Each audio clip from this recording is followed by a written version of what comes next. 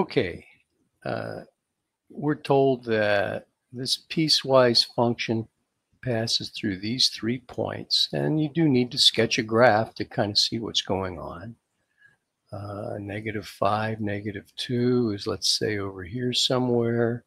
0, 1 is right here, and there's a line segment connecting those 2 points. And then there's another line segment connecting 0, 1 with 2, 7, maybe up here somewhere. And once you realize that these are 2 straight lines with a restricted domain, you can create the piecewise function. So to get the rule for this segment, calculate the slope between those 2 endpoints, which happens to be 3/5, and the y-intercept is 1. Similarly, and that's from a domain from -5 to 0, which is what we have here.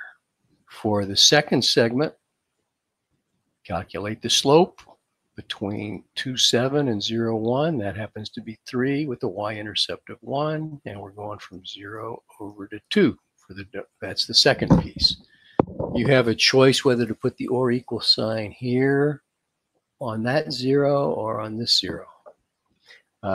For finding the inverse function, finding an inverse function is all about interchanging x's and y's, interchanging domains and ranges.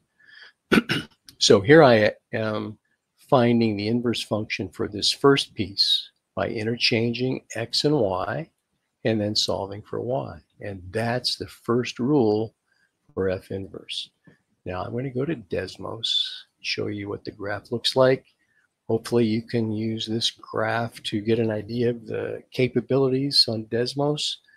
Here's the syntax for a piecewise function.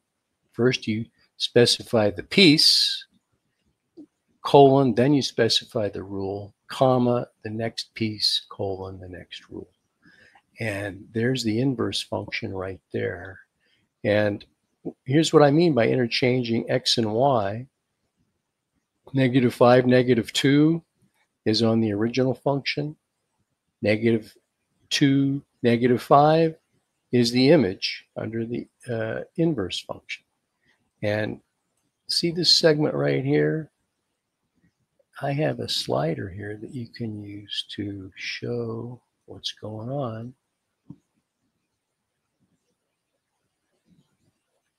Interchange x and y all the way across, and it turns out the line y equals x, this green dotted line, will be always be the perpendicular bisector of that segment right there. You could actually find the midpoint by finding the midpoint of these 2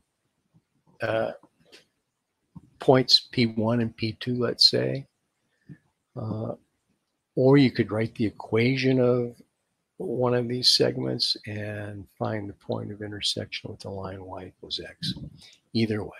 So there you go. I'm going to post the URL to this graph so that you have available for your use.